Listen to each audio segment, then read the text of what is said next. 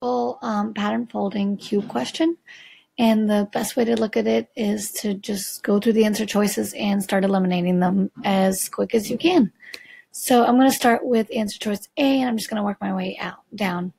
So in A, we see that we have 1, 4, and 5, and I'm going to take a look at 4 and 5. And I can see that 4 is to the left of 5, which is exactly what I have in A.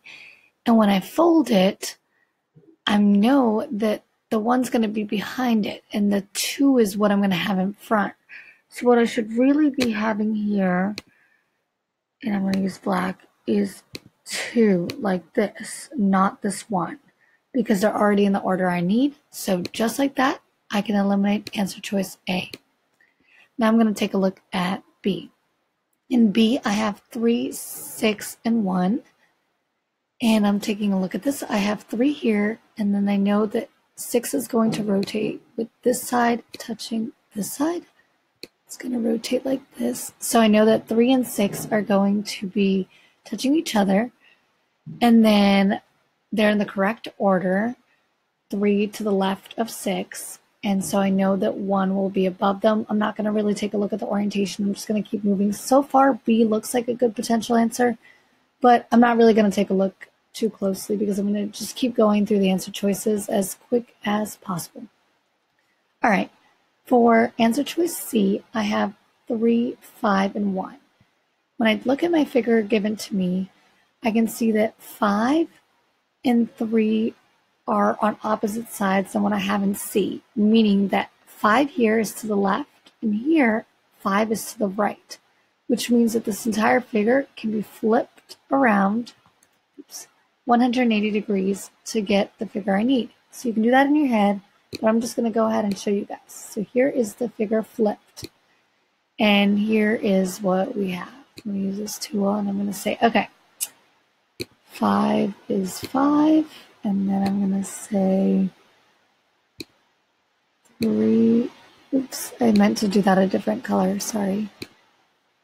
3 and 3, okay. So now it's the correct direction because I flipped it 180 degrees.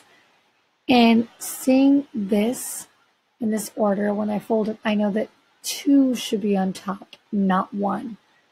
1 is going to be on that back side. So because 5's on the bottom, 2 should be at the top. So once again, up here, we should have the 2 dice, not the 1 dice. So we can eliminate answer choice C. Now we're going to look at D. D has 5, 2, and 4. I'm going to take a look at 5 because we've been looking at 5 on almost all the answer choices. Here's 5, and here's 4. But once again, it's flipped. 5 is on the right-hand side, but here it's on the left-hand side. So we're going to look at the figure one more time. And here it is. And then we're going to look at the flip figure. You can always, like I said, do it in your head, but here we go. Okay, so here's 5. Here is 4. And what should be, when 5 is on the top and 4 is to the right, what's going to be underneath it? This 1. The 1 should be underneath it, not the 2. The 2 is going to be behind on that back side that we can't see. So, therefore, that is the incorrect answer. And without even looking at rotations or seeing how stuff align, we know that the correct answer is B. I'm going to go ahead and circle it.